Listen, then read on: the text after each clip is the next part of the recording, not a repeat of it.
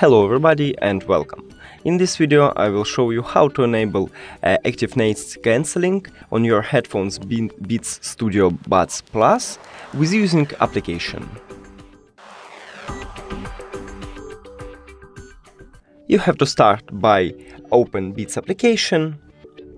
Now we can see a panel right here, so you should click on the left icon and you enable noise cancelling.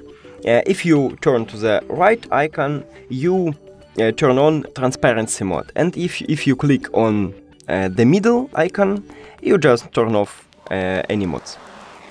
That's it. Thank you for watching this video. If you found it helpful, please consider subscribing to channel and leave the like on the video. It's really important to us.